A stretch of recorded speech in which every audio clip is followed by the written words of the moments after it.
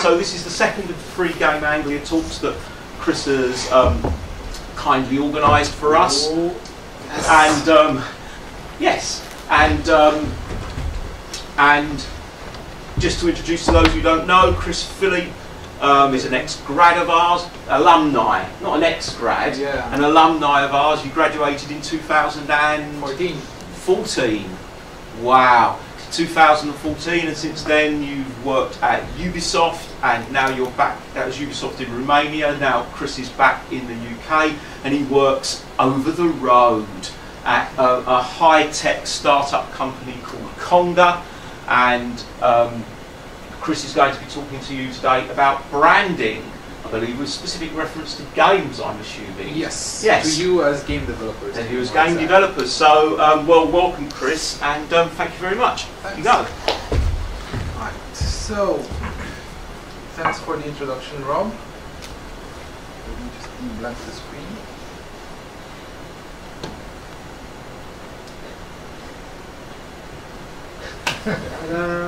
Okay.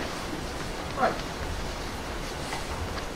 As Rob mentioned, my name's Chris. I'm one of the organizers for Game Anglia, and I also work with Conga at the moment. And I'm here to talk to you about branding. Now, let's just start with some audience participation from a very engaged audience such as yourselves. What do you think about when you think branding? When you hear branding, what are the things that you think about? Trademark. Trademark, okay, yeah, that's a legal process. What else? What people say about it when it's not true. Okay, what people talk about the company or the product when you're not in the room. What else? Logos. Yeah, logos. Aspects you associate with the company or the product. Exactly. What about the name? Is the name part of branding? Yeah. Okay, good. Keep that in mind because we're going to be talking about that in a sec. So my background is that I've been branding since 2010 when I first started organizing projects, and we were like, we need a name for this thing, and we need a Facebook avatar because people need to find us. I've worked on English and Romanian projects, so I have a bit of experience with branding in both of these languages, so branding internationally and branding for a very specific audience. I've worked with quite a few branding documents due to our partners. So this is the first project that I created, which was called Banda Photo. That's Romanian for the photo band. We were creating creative photography events down in Bucharest in Romania. And as part of those events, we were working with sponsors and partners such as Pepsi, such as Orange, and they have what they call branding manuals. These are 40-page documents which tell you how you should use their brand, where you should use their brand, and they actually give you all of the resources and use cases for that. We're not going to look into that nowadays during this presentation. But that's something to keep in mind. If you ever work with a big partner, they will have a branding document. And we're going to go into that a little bit further when we look at, well, exactly when I make a logo, what do I need to think about? I then started an initiative with a friend, again in Romania, called Almost a Hero. We hope to help unify high school level and college level education throughout Eastern Europe under a curriculum to provide a framework for that, because the landscape is completely different from the UK at the moment. I'm organizing an event for companies who want to play Settlers of Catan, and of course, right there in the bottom, I'm one of the organizers for Game Anglia, and all of the branding that you see in this document is done by our amazing graphic designer Jason. So what are we going to be covering today? What is branding? We're going to be answering that. We're going to talk about branding yourselves, branding your company, your game, and then we're going to have a look at some best practices. So things like, should I care about how my name sounds in English and why? So what is branding and what's covered by branding? Right? The way that I look at it is the totality of messages spread through any mediums about your company or product. So let's have a think about what those mediums might be.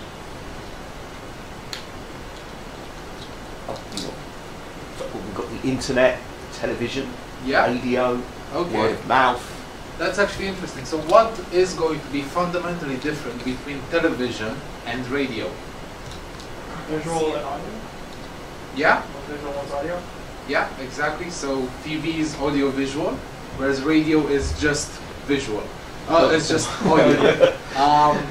And when you look at the internet, when we browse on our phones, most of us have audio turned off because we're browsing during lectures, right? So sometimes the internet is more just visual rather than audio. So those mediums could be visual, right? Does everybody recognize that logo? Okay, they could be text. Every little helps. Where's that from? Tesco's. Yeah, exactly. And we also have audio. If this decides to collaborate.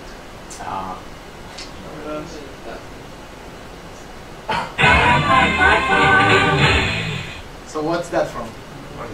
McDonald's. I'm hungry. Yeah, exactly. So all of these things you need to take into account when you're setting up your branding. Right? You need to think about these. For example, Game Anglia, right? That's something that can be easily pronounced. And we're going to go into that in a sec. But first let's talk about yourself. You are a product. The person that you are in your professional life is usually going to be different from the person that you are in your personal life. Right? So who here has a Twitter account? Okay? Who doesn't have a Twitter account? Okay, you should have a Twitter account again. Go and make one after this. Okay. Because in the Western world, right, so that's Western Europe plus the US plus Canada, most people use Twitter in the games industry to create a conversation. Right? And you need to curate what your Twitter is going to be about and what your social feeds are going to be about. Because you want to target that to the right audience. You want to follow the people who are going to, who you want to follow, who are your target audience. So if you're looking for a job, you might be looking at big companies or recruiters or people who are always looking for collaborators, right? If you're looking for an artist for your game, you might start following hashtags for like art versus artist and figure out what your best collaboration would be with somebody who creates art in the art style that you want for your game. So think about what the purpose of each social media channel is, and don't invest in social media channels that you can't man. For example, for Game Anglia, we have a Twitter which is really active. We have about 1 or 2 tweets a day. We have an Instagram feed which hasn't been updated since November 2017, and we have a Facebook feed which has maybe 1 post a week. Most of those are cross-posted from Twitter. So think about where you're going to be active, because you only have so many hours in the day and your attention can be in only so many places. For me personally, what's really important is Twitter. So this is how I look like on Twitter. You can see my name there in English. You get to see my my username, and you can see a description. So if you look at this, what do I do? What would you say that I do? Your game designer. Okay, cool. Am I interested in anything else? My glasses.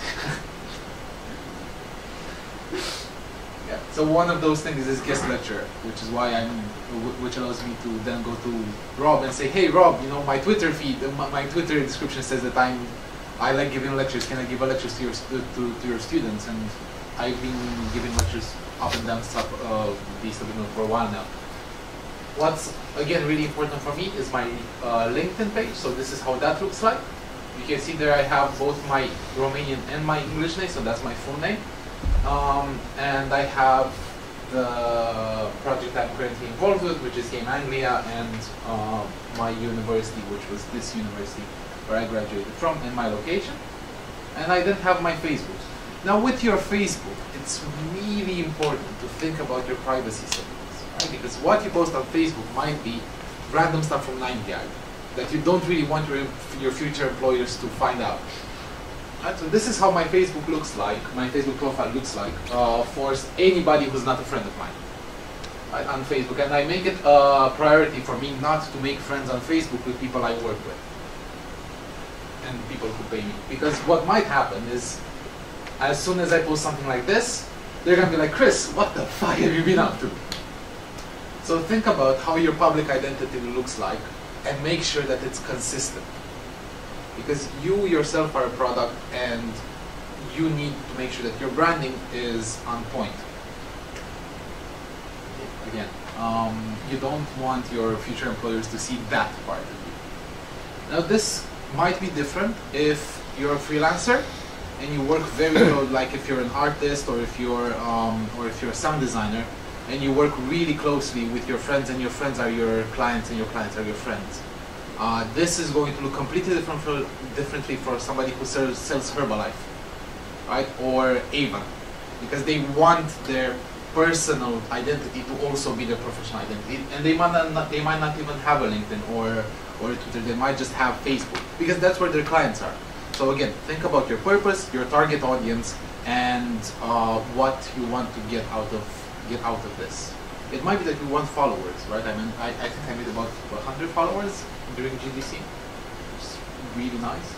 Now, when thinking about how to brand yourself, that's my full name. You pronounce it Rareș Cristian Chiriță Filip, for the very few of you who aren't Romanian. Now, there's a reason why I introduce myself as Chris Philip. That's because when I first meet somebody, I don't want to spend the first 5 minutes talking about why my parents decided to give me a Romanian name. I want to talk about my product, or I want to talk about my projects or myself, not about my name in particular. So you need to think about that. Who are you talking to, and in what country? Who here doesn't have an English-sounding name? Okay? So one thing that I saw last year with one of the students was we had a student called Dragoș who decided to rebrand himself as Drake because it was really easy to pronounce. Right? In your case, your full name is Kirill. And you introduce yourself as Kai. Kai, right? Because that's easy. Yeah. So again, think about what you want the first 30 seconds of an interaction to be about. Is it about, I'm sorry, what is that, drag, what? Or is it just like, oh, hi Drake, I'm, Richard, or whatever. And think about what language you want to talk in, or what language is your target audience going to talk in. So this is a business card that I got from a guy called Vlad Micu. He's in Amsterdam at the moment, I think. And he's a really interesting person. The thing is, he does business internationally. So that's the front of his business card, right? He has his name there, he has all of his contact details, but then when you look at the back of his card, it's the same thing, but with Japanese characters, because he also does business in Japan. This is how my business card looks like. And you can see there that I, again, just like on LinkedIn, I have my full name. That's because I travel a lot between Romania and England, or Romania and English-speaking countries.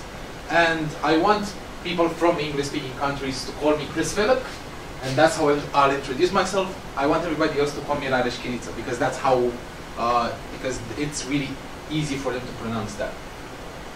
Another thing to think about is your email address. So the thing that I did before I went to GDC was I went and bought a domain, because my Gmail address is basically very Romanian, right? I got it a long time ago, and I haven't been able to change it to Chris Philip. All of the variations that you can think about for Chris Philip are taken. So I then went and looked for various domains, and I managed to get Philip.studio. That's a novelty domain, but in our industry, a lot of people have novelty domains either for their games, or for their companies, or for themselves. So I made myself an email address which is just like chris@philip.studio, and I also have one which is rareș@philip.studio, because I want that to be easy for people to read and to recognize. So who here has an email address that's easy to pronounce, like a Gmail address or a custom email address? Does anybody have a custom email address, which isn't Gmail, Hotmail, Yahoo, AOL? I do? Yeah. But it's related to my online handle, so it doesn't really count, I guess. No. It's just like my brand is not really aimed at, game design in general. It's just something I made up. So what's it called? it's Ajax. Okay. So it's easy to pronounce, right? Mm-hmm. So does that sound like somebody who makes frying pans? You have no idea what it is, right? That's Exactly, and Yeah. that's really good. So it's not necessarily related to you making games, but it's not unrelated to you making games either, which means you can use it however you want. Like I have a friend, game developer from Romania, his name is Selu. Right, that's the pseudonym that he goes by. And again, it's like, does he make games? Who knows? We're going to have to find out. But again, just as you mentioned, it's really easy to introduce yourself to. And one thing that there's going to be a recurring theme is think about what your Twitter handle is going to be, think about what your social media handles are going to be, think about what your domain is going to be, and just as yourself, don't worry if it's going to be legacy, it happens. So my Wiz Raresh thing, that's something that I coined back when I was, I think, 14, something along those lines, and I've just been kicking it forward. And at the moment, so many people follow me on that handle, either on Instagram or on Twitter, that I really don't care about changing it. It's like, yeah, that's just it. Deal with it. I'm not going to change it to Chris Phillip Games or something like that. So again, all of these rules have exceptions. Another thing that I'd like to say here is the way that I branded my name is specifically for English-speaking and Romanian-speaking or Slavic countries. I have not taken into account, and probably won't take into account anytime soon, Asian countries. So in Japanese, every time I try to introduce myself to a Japanese person, I had issues because neither Raresh nor Chris are easy to pronounce in Japanese. So I'm either Rareshi, which can be quite hard to say and is spelled slightly weirdly, or Kurisu, right? So I need to be careful about that, but I don't plan on making use of that anytime soon.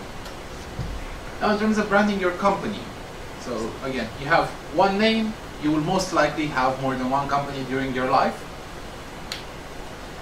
What do you need to think about when you brand your company? First, make sure that it's easy to pronounce. And that means to type, to say, to understand, to remember. For example, this is what we initially decided to call Game Anglia. It was East of England Game Developers Conference. Not to mention all of the infringement on the Game Developers Conference, it was a mouthful, so we decided to get that domain. Now, whenever I tell people, oh yeah, just go to gameanglia.co.uk, it's okay, it's quite easy in their mind. If I were to tell them, go to eastengland-gamedev.org, most people aren't going to remember that. So that's why we basically rebranded and got these domains. Right? Make sure that your .com and .co.uk, especially since we're in England, kind of like redirect to each other. It's not bad if they don't, but it's not bad if you can't get both of them. Just be aware of that.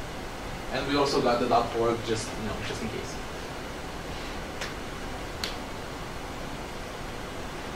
You're at the party. Everybody from the games industry is there. All of the big names. This guy is currently pitching his game or his company for about $2 million. Right? He's doing his elevator pitch. It's like, oh yeah, my game is called, I don't know, or my company is called East of England Game Developers Conference. And you're like, what? East of England Game Developers Conference is the same thing as with my Chris Phillip versus Raresh Cristian Chiriță Philip. Make sure that whatever name you get passes the bar test, so you can actually get it recognized when there's a lot of ambient sound around, because you'll most likely only have one shot at actually talking to these people, especially if you're in such an environment. Also, another one that's highly relevant now than it was 5 years ago is make sure that your name is recognizable by Siri or by Google Now or by Alexa.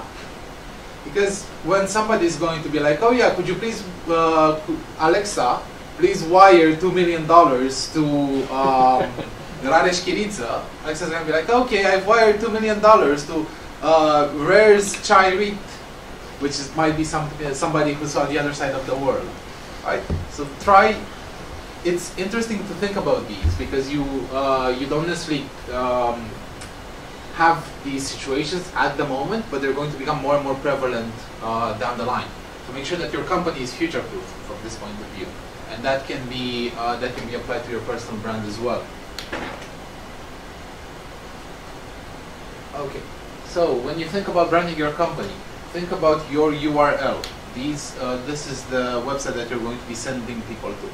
So with Conga, which is the company that I currently work for, we started with Conga.io because Conga.com wasn't available. We then bought GoConga.com, similar to Dropbox, which then turned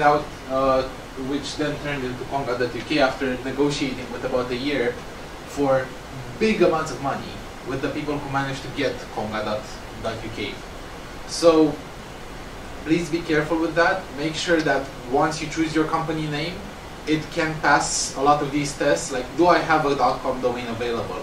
Do I have a .org or a .co.uk domain available?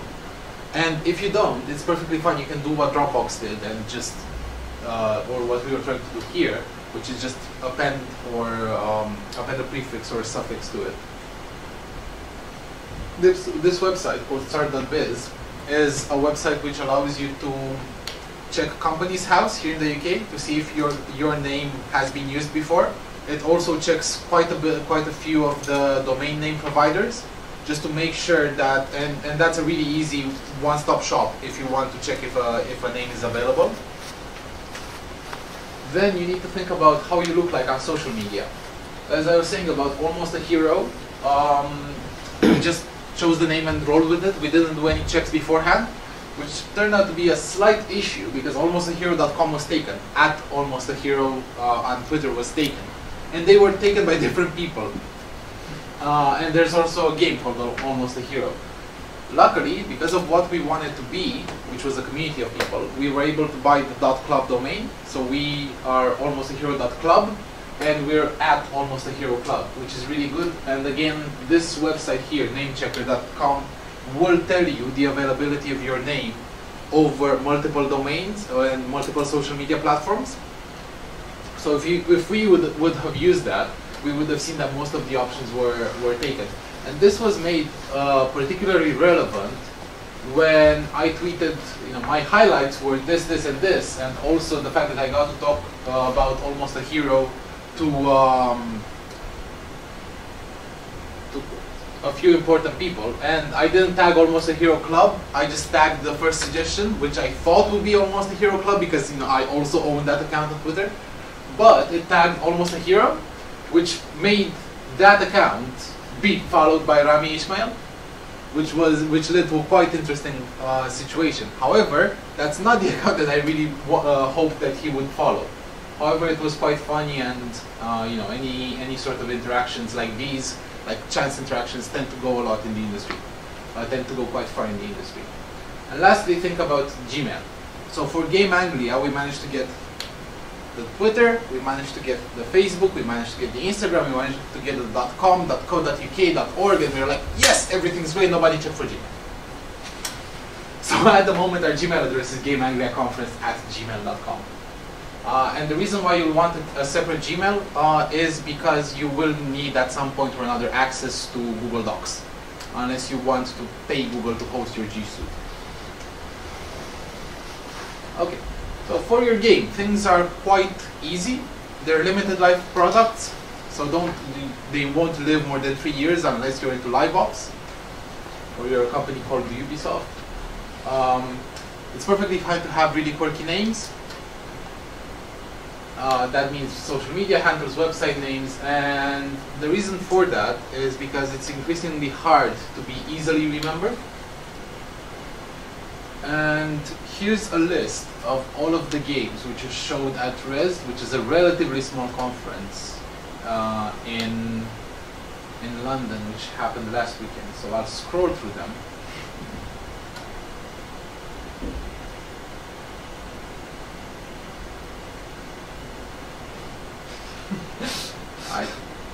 Oh, and there's also the Leftil collection. Okay, so that's, I think, about 200 games, 100 games, something like that. All of those had to go through all of those steps.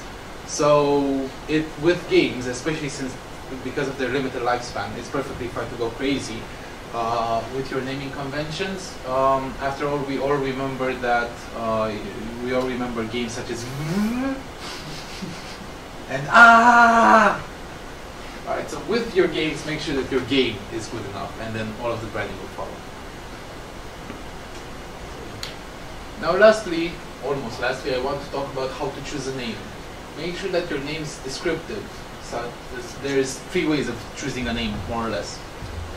The first one is descriptive, so what exactly are you selling? What is the product about? So Dropbox makes you think about the box that you drop stuff in, which is mostly what people ended up doing in the beginning of Dropbox. Facebook, right, book of faces. Then we have composite words such as FedEx, Federal Express, Microsoft, really small software.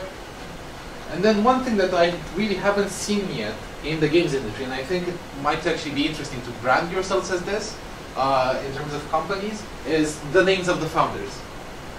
So these are legal counsels and accountants in and around Ipswich, and they're literally the names of the people who set them up. So, you know, Likey and Likey, something like that, right? Things that people might be able to remember, and that way they're going to end up remembering yourself as well. With this, what's also important to remember is it should have a purpose. So for example, if you name your game blue and it doesn't have any sort of relevance to the color blue or to any of the meanings of the color blue, it might not necessarily be interesting or memorable. However, if you name your game blue and it has something to do with the way that the color blue is represented throughout media, that's going to be a lot more meaningful to your players and to the people who interact with your product or your company.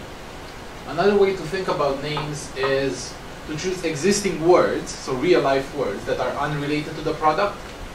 Things like Apple, which has nothing to do with apples in and of themselves. Things like conga, because at the moment we don't have anything to do with conga lines, but we might in the future. Things like buffer, which doesn't have anything to do with the buffering method or with the train buffers. Or things like valve. Oddly enough, they don't make plumbing instruments. They did use it for a logo.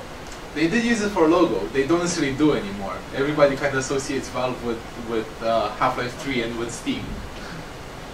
But that's okay. Like we're going to go into the logos in a bit. But they don't really have anything to do with the Valve as the instrument. Yeah. And if you're ever stuck for names, that website right there, videogame.me, is a video game name generator. Really crazy stuff. However, most of those things you'll be able to just quickly go and grab the .com domain for. And the last category is abstract names. Stuff like Google or Bitly or Zatu or Zomato. Right? All of these are really abstract names. They don't really mean anything, but they can offer you the opportunity to give meaning to that word, right? Because we're all Googling things nowadays. If you want to be able to come up with a name for your company or maybe for your game, that website right there, I'll share these slides with you, so don't worry that you're not writing that URL. That website right there can help you by giving you some hints and names which haven't been used yet. And another thing here, as I mentioned before, don't worry if you can't get the google.com.domain, right? Dropbox haven't been able to get Dropbox from the beginning. They were getdropbox.com for quite a while. Steam is still steampowered.com.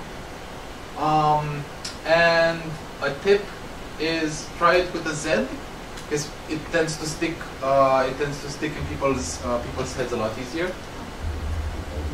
You've chosen your name, you've chosen your website, you've made sure that it's Googleable, you've made sure that you have a Twitter handle for it. What next? You need a logo. With logos, you want them to be simple but easy to understand, and then you look at colors, and this could be a whole lecture in and of itself. However, what you need to think about is, and again, this also has to do with your games, because you'll want your games to kind of adhere to the same rules. how does it look like in RGB? So RGB is how it looks like on a computer screen. On any sort of LCD screen, you're going to be using the RGB hex code. However, when you're printing something, you're using the CMYK, which is cyan, magenta, yellow, and key, which is slightly different. It's a slightly different way of looking at colors when you're printing them, and you can sometimes have unpleasant surprises if you haven't thought about this from the beginning. And in Photoshop or in Illustrator, you can easily switch between RGB and CMYK just to see how things look like in those two systems. Another system which is universally recognized is Pantone, and I recommend that if you're going to do things in a wide range of applications. Things as fabric printing, right? They most likely won't have RGB, but they will likely have Pantone colors. So this shirt was a Pantone color, but it's not Game Anglia purple. You need to then think about how will my logo look like if it's monochrome. So if somebody only prints it in black and white, so with grayscale. At the same time, how does it look like on a black background and on a white background?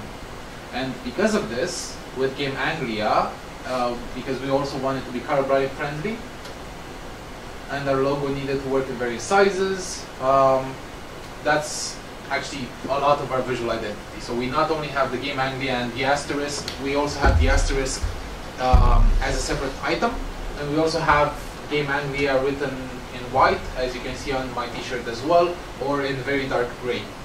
So we thought about all of these when we were designing the identity, and luckily Jason was there and stood up to the case.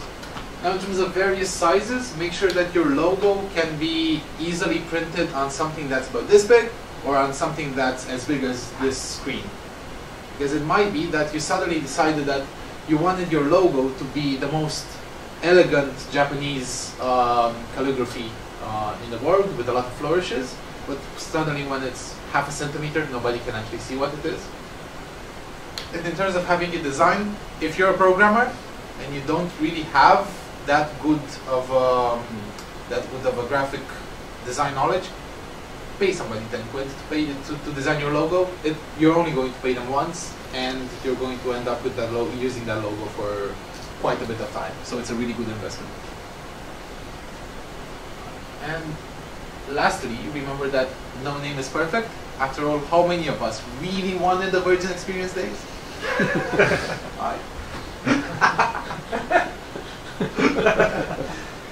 Or how many have decided to go home and play with our Wii, and then 4 years later go play with our Wii U?